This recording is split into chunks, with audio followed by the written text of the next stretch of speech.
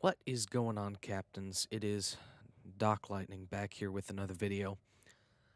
I know it's been quite a long time, but I really think you guys will enjoy the work I've put into this one, because this has been a build I've had in my head since, honestly, just after the announcement of the Delta Recruit rerun. Not that the Delta Recruit had, anything to do with the build per se, but it gave me an idea for a new science tune that did something different than my main, so I decided to run with it, and so far, I must admit, it's actually worked out surprisingly well. Now, a couple things to note ahead of time.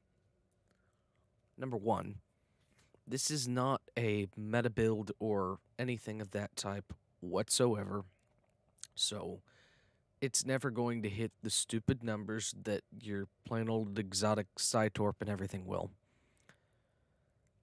Two, the way this is set up, you can do it on other ships, and once I get the build completely finalized, this is just iteration 1, once I get the build completely finalized, I'll probably make a video going over how to adjust it to be a little more budgety.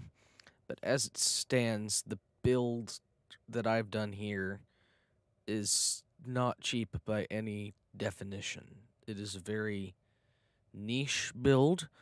It's not easy to pilot, survive in, or all of that. But it is a very fun build, and I'm very excited to share it with you guys. And lastly, I do have a parse with this build as it stands in the current iteration. That's why I'm making a video showing my progress so far. Probably be an update in about a month or two when I've finished off some other stuff. But I was not happening to record that run. There was a bunch of other stuff going on that night, and I didn't really think about making a video until after I saw it did so well. I was not expecting this build to do as well as it did until I got 2 or 3 more traits unlocked. I'll be perfectly honest. So, with that said, welcome on into the video. This is going to be a build on the Vulcan Experimental Scout ship, otherwise known to much joy and laughter of my friends, the V.S.S. Doc's Brain, because anybody that knows me knows I'm half crazy. So, I'm sure just by looking here you can kind of get a grasp of what I'm doing and think I'm crazy already, which I'm not going to argue. I probably am, but like I said, it's not an easy build, but I've had more fun with this build, just more raw fun and joy out of this build than I've probably had out of saving up to finish off my main science tune in quite a while. Because he's at the point, anything that's going to give him an upgrade is going to be promo ship or lockbox ship. And yeah, so I pretty much just kind of am saving up EC on him slowly and leaving him off to the side for the moment until I get another ship I want to try on him since he has the most toys. But anywho, back to here. This is a DEWSci cannons build, which is relying on so many weird combos, it's actually kind of stupid. So what I'm going to do here is I'm going to lay out the build in its current state, and while I go along, I'm going to tell you if you're truly have the funds and the means to copy this, I'm going to tell you what I think I'm going to swap out in the future for better results. Like I said, this is a build in progress, so take that as you will. So, let's start from the top. Crits are not too bad. Accuracy's great. This thing's going to be squishy.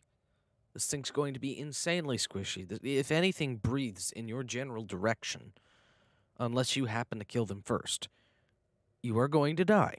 I will warn you of that ahead of time. You will not get through any type of elite content without a very solid tank. Advanced content, you're probably going to die a couple times unless you have some teammates with you helping you along. The build is still going to do really well, but just another fair warning. So, starting from the top with our forward weapons, we have the Saboteur Delivery Vehicle Photon Torpedo, epiced out. You can't re-engineer it, that's why it's kind of a hot mess on the modifiers, but honestly, it performs very solid nonetheless. I'm using the Saboteur set for a multitude of reasons.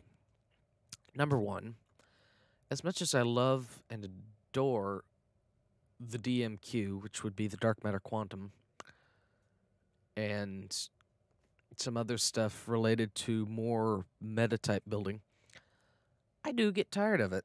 I'll be honest. Will there eventually probably be a variant of this build with DMQ? More than likely. But just because of how weird this build's being anyway, I thought I'd try something different for a change, and I must admit, I really enjoy this torpedo. I really do. It hits fairly hard, and the delayed explosion with the three-piece is beautiful. So, we got that on there. Next, we have the Saboteur Disruptor Dual Cannons, which the reason I went with this set in the first place is because I'm using Krieger Wave Disruptor. Now, for those of you that haven't heard of Krieger Wave Disruptor, the proc on them is that you get 25 drain and control expertise for 10 seconds. Now, in my head, this is a DEWSci build. I've got to play the balancing act game, because neither my cannons nor my science is going to be top-notch. That's why folks struggle to put one together sometimes, because you've got to sacrifice on one end or the other, and neither of them is going to be the best at what they do. The key is getting them balanced to a point they're good enough together to make a solid result. So, the proc on these is a 5% chance for plus 30 drain and control X for 12 seconds. Now, yeah, they're only dual cannons, and I can't re-roll them either. To be fair, the roll on them is not bad. I just have been a sucker for damage mods recently. Don't ask me why. Plus, in my head, I'm thinking, I'm not going to have that much crit chance on my energy weapons in this thing. So, I don't know. I'm just, like I said at the beginning, I'm literally just trying different things at the moment just to have fun, which is the point of the game in the first place. So, we got these. Oop. Hit my space bar and off goes my photonic officer. Nice. Nice to know you're awake, little fella. Anyway, so the other part of these is that firing cycles apply one stack of the Krieger Wave Thermal Reservoir. Now, as we all know, DEWSci is also incredibly hard because of the power levels. You've got to have your aux maxed and your weapons close to maxed, if not maxed themselves. So every 10 firing cycles, we get an increase of all subsystem power levels by 10 for 10 seconds just for firing this weapon. Anything helps in that department. So that's also good. The cannons also perform pretty good. Next, which here, one of these two is going to be swapped out for the Terran Task Force dual heavies just because of how stupid they are. I haven't gotten reps up quite finished yet, so we're kind of waiting on that, as you'll see later. But two sets of Krieger Wave Disruptor dual heavy cannons, epiced out, crit DDM, damage times 4. I explained what these do a minute ago on the proc. They hit very nicely. Solid cannons. Honestly, I recommend Krieger Wave anything if you're doing DEWSci. It meshes beautifully. So, next, and I'll explain why I'm using this, but if you know, you know. The full 4-piece Revolutionary set, which, you know, sure, I get the nice, pretty, big, giant hitting beam of doom electricity. Not even sure that could be an acronym, but yeah, that thing that makes things go boom boom. This thing down here. That's pretty. But I'm using it because it is the singular best set for DEWSci in the game. It will make your life 100,000 times easier by having this set if you're putting a DEWSci build together. Can you make it work without it? Yes. Will it be a slight pain in the ass to get the same results? Also, yes. Hopefully they put this in like Mud's Market or something for players who didn't do this event to get in the future, because this set is amazing.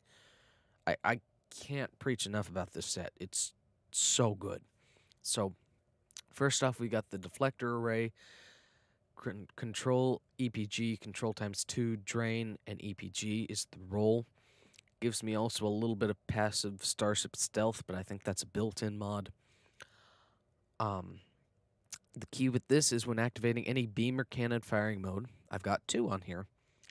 It gives me plus 21.3 control X and plus 21.3 EPG for 20 seconds, which is going to help my science. You're seeing where this is going now. I'm going to skip over the secondary deflector for a minute and come back to it. Next, we have the revolutionary impulse engines, epiced out, Mark 15, with aux, sec speed 2, speed times 3. So,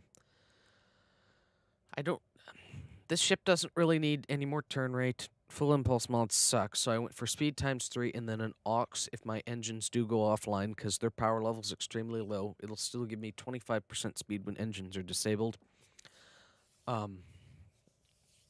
And flight speed is just handy, again, because the engine power is low. It does help their combat impulse engines, so they're not too bad at low engine power, but even still, I'm having to put everything into weapons and aux, so I have no shield defenses and no speed. The key with this is when activating a control bridge officer ability, it gives me 31.9 starship weapon specialization for 20 seconds, which in the background improves my critical hit chance with all my cannons and stuff. That's awesome. That's super helpful, because crit chance and stuff is a struggle when you only have so many slots to put things. So, next we have the revolutionary warp core, again, epiced out, all that fun stuff, which passively gives me 21 control expertise and 21.3 weapon amplification, which is giving me crit severity with weapons. It's giving me plus 5 max aux power. My aux is maxed out, so it doesn't give me any additional. A little bit of EPS power transfer rate, and add this is a big one. Add 7.5% of my aux power to my weapon power as bonus power. So because my aux is maxed, it's helping my weapon power get maxed. And then the aux battery capacitor. And finally, the revolutionary shield. The regen on this stinks, even if you have high shield power, because it's covariant shield. So just for a little smidgen of less squishiness, I re-rolled it, and you don't have to do this. It took me so much salvage. It's stupid. To cap reg times 4, which helps the regen as much as possible on low shield power. Even still, you can see it's only 352.4, so it's nothing to write home about. It's nothing to write not home about, to be honest. Anyway, but the key with this, besides the very nice shield cap, which I must say is kind of nice, is because my aux power is maxed out, I get another 15% Cat 1 energy weapon damage. So you can see how this set works together. And with that, we've got the full 4-piece set, which is plus 23.8 damage resistance versus foes in my forward arc, plus 15.2 flight turn rate, and because I have a decent amount of crit severity, plus 53.7 exotic damage critical severity, which scales with weapon amplification. Now, that's super helpful because Particle Manipulator is not helping me out as much as it normally would on a build because of how much I'm sacrificing an EPG at the moment to get the balance. But again, that's kind of why we're using this. The 3 set is, of course, the weaponized mycelium emitter. That's going to help you DPS quite a lot, too, because it's still going to hit hard with this much control and EPG. And the 4 set is some hull cap, which we're obviously struggling for on this ship. almost 4% crit chance, and then more damage out of the mycelium emitter. So that's super nice. And real quick before I forget, going over the pieces on this, more control and drain out of the 2-piece on the Saboteur set, and then the 3 set. Basically, when your torpedoes hit, and spread 2 makes a lot of them hit, give it about 5 to 10 seconds. I haven't actually timed it, and you will have another torpedo hit basically from the inside with the rigged time-delayed explosive. It's super nice. Lastly, going to our secondary deflector, I could have gone with the standard Crit Control X EPG, Control X2 EPG, SA plus damage mod, but I decided to be a little weird, like with this entire build concept in general. So I went with, again, the Research Lab secondary deflector, the strategic deteriorating. But instead of 2 Control X mods, I swapped one of them out for an energy damage mod. Now, it's only 6.4% Cat 1. But again, I'm trying to play that fine little balancing act on getting the most out of both sides. So I thought, well, at the end of the day, it's only pretty much maybe another 10 control expertise versus that much Cat 1. Neither one's really going to be overly je ne sais quoi, but at least it's something different to try. Like I said, a lot of this build is just me trying different things, because it gets boring running the same stuff after a while, to be honest. So I went ahead with that. So other than that, other than the energy damage mod, it's basically a standard secondary deflector. So we'll explain how that's getting procced later on. In the back, for our mixed armament synergy, we have the House Martok and its 2-piece, which is just phenomenal. The 2-piece, if you didn't know, gives you crit chance and accuracy. The Omni hits pretty well, and the console is just solid all around. We'll get to that in a moment. And then a Krieger Wave Disruptor turret that I got to pop to Epic at Mark 6, which I'm just thrilled to pieces about. Also rolled the crit D damage times 4. I was debating about putting the biomolecular turret back here, but if I'm going to be putting the Terran Task Force cannons up here, I want at least 3 possible procs of the control expertise boost. Not that it matters a ton because it's a proc, but again, it's fun to be silly for once. Then we've got our exotic particle floods, which is 20% Cat 2 exotic damage. Temporal Negotiator, because I don't have Boimlers on here, and I'm still not sure what I'm going to switch out for it. That's going to be a debate I'm having with myself for a while. And Red Matter Capacitor to help the power levels if they're really struggling or something. Then Universal Console is the House Martok console, which is giving me more HP. And, I mean, look at that. We have 2 buffs of HP, and it's still only 56,000. So shield power, engine power, both of which are low to begin with, shield cap, and turn rate. And again, the 2-piece is amazing, especially on a scatter volley where you were losing accuracy anyway. Next is Opening Salvo, which is 21.4 EPG, 21.4 weapon specialization. I explained weapon specialization earlier. Knocks target subsystems offline. Very helpful for getting that initial round of hits in and getting past the shields. Constriction Anchor, literally just there for the 25.3 Cat 2 exotic damage. You can't really write home without it. Then the Saboteur Supercharger, which is giving me basically 8 control and drain, nothing fancy. I honestly could do without this console if I had like an overpowered console I could put in. But again, trying something new, and I really like that second torpedo hit. And it's giving all my weapons, well, basically everything, plus 20 armor pen versus targets that are effective with the subsystem offline. See back to Opening Salvo over here. For science consoles, the auxiliary ejection assembly, because I only have 3 device slots, fitting deuterium in here is going to be very tricky should I ever want to do it. So that gives me another evasive maneuvers, basically, plus 19% Cat 2 exotic damage, and a little bit of Aux and Max Aux power, although the Max Aux power isn't applying because of the Warp Core I have on, but that's because maximum subsystem power buffs don't stack.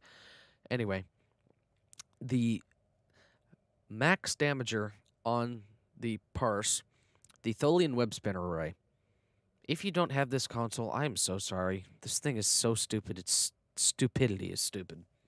It's the best console I've ever seen. It hits like a truck, and then it hits like a truck again, and then it puts about another 5 trucks on top of that, and hits like 4 foes at once. It's amazing. It's amazing. Then the Plasma Storm, which actually I forgot to mention, that's giving me a little Control X, and held foes get 50% Cat 2 damage against them. The physical and the Tetrion isn't really helping me much. Anyway, Plasma Storm module, 13 EPG, 26 Control X. Gives you the big Space Tornado, which is gorgeous as hell.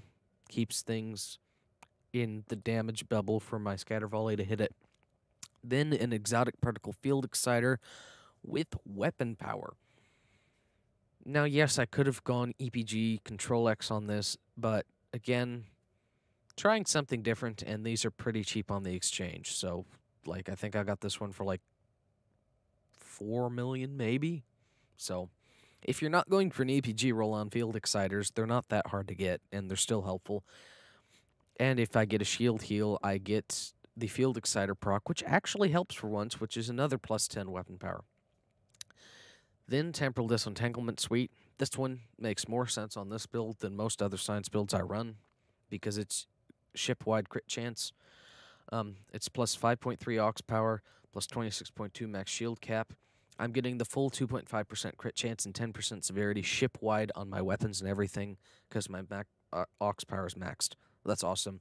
And 3% shield resistance, but I always forget that part, to be honest. Down here, we have 3 vulnerability locators from the Fleet Spire rolled for Disruptor, which is giving me Disruptor damage and crit chance. One of these is going to end up swapping out for the Lorcator, Lorca's custom fire controls eventually, putting that subnote there. Skills, I haven't finished out my skills yet,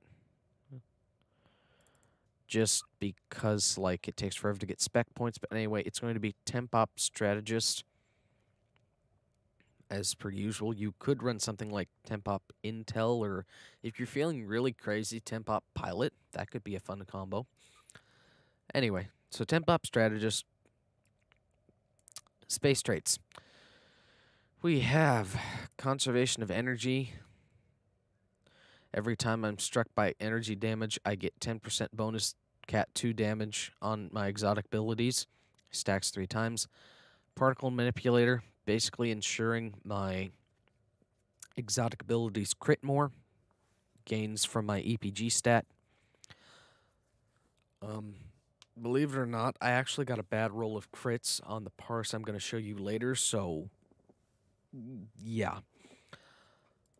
Fleet Coordinator, which is 2% all damage, Cat 2 per team member up to 10%.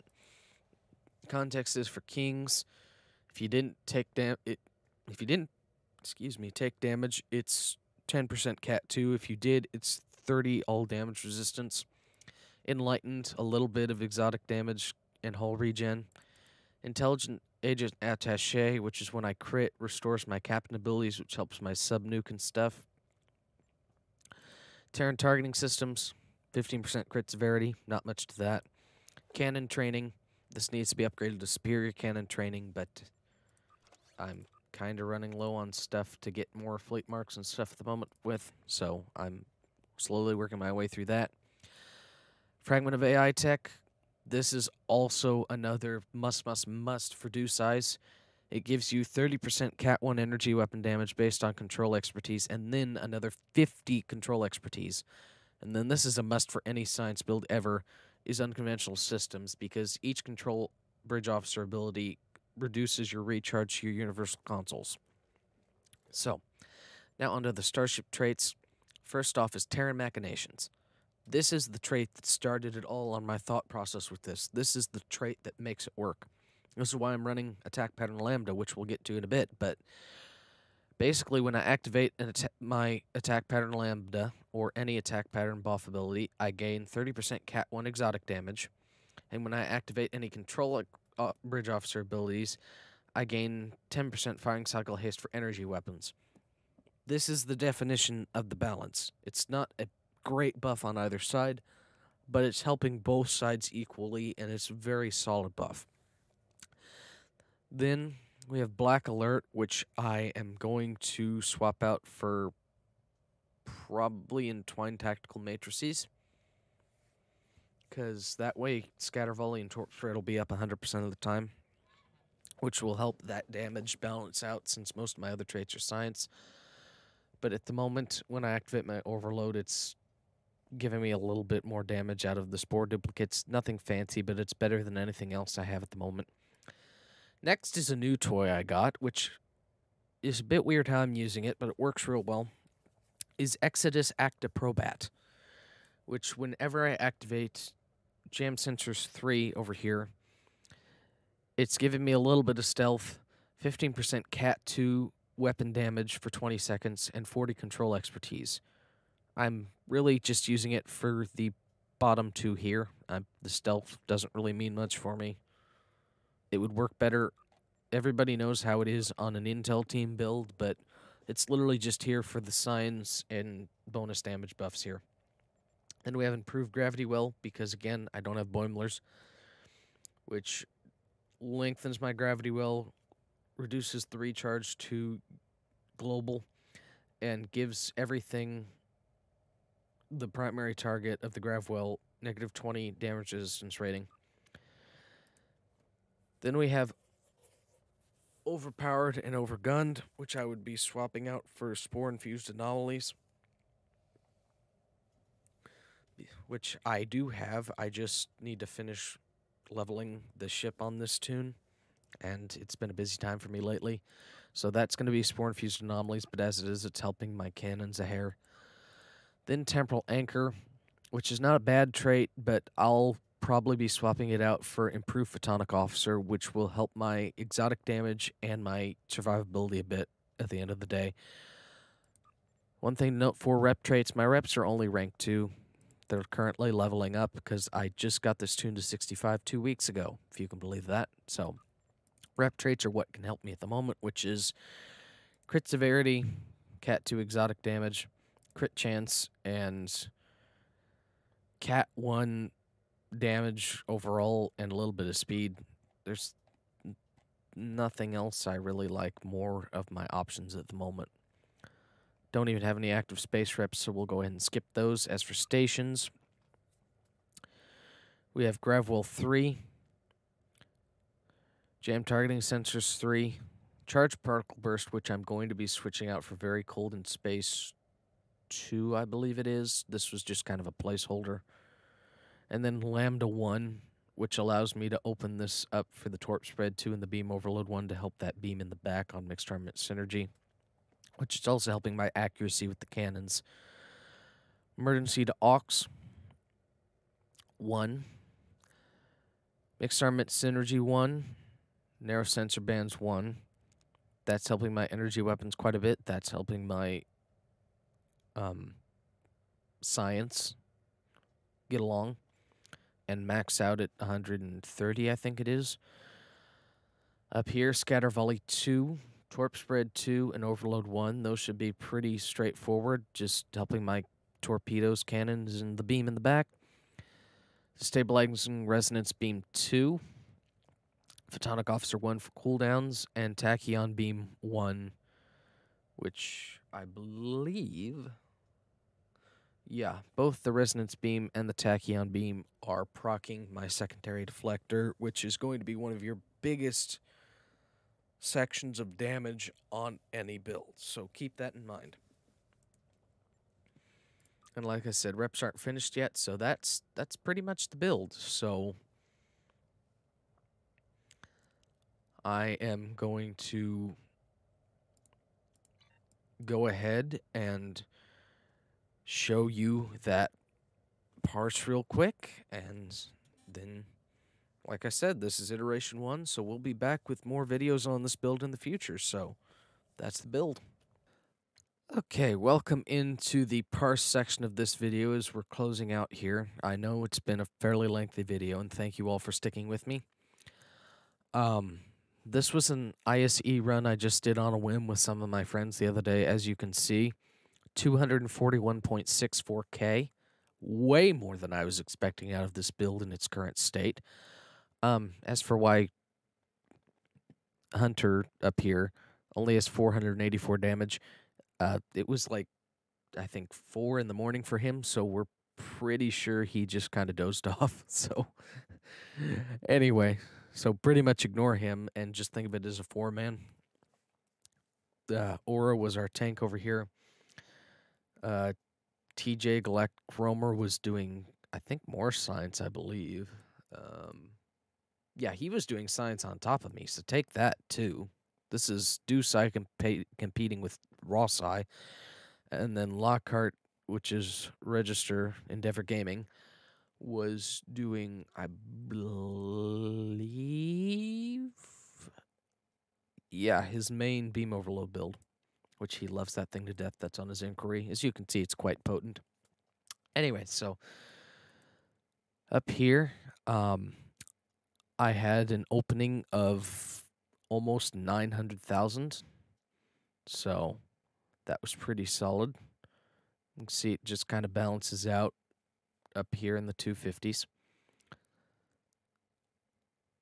I don't have room for delayed overload cascade, so I didn't have all these big max 1 hits that TJ had. He's really, really good at those. He's taught me just about everything I know. So if you ever need a brain to pick, go hit him up. Trust me, he's a magician. He's literally a magician. Anyway, so going over the parse, basically 33% crit rate, max 1 hit of 755,887, target debuff of basically 173%. Flank rate, when I actually was like going with stuff, was basically 60% with my energy weapons. It was a bit of a chaotic run, because none of us have done an ISE in a while. But anyway, just going through, you can read it on this list and pause the video. Chain web projection did the most.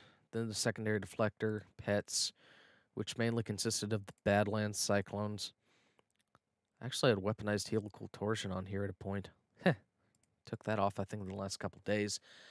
Then Gravwell 3, then the cannons and the torpedo.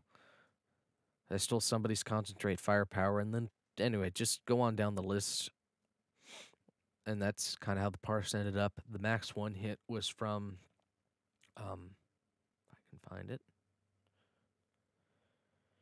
somewhere in here, the weaponized mycelium emitter, which, again, like I said, it hit once and did almost 4.3K.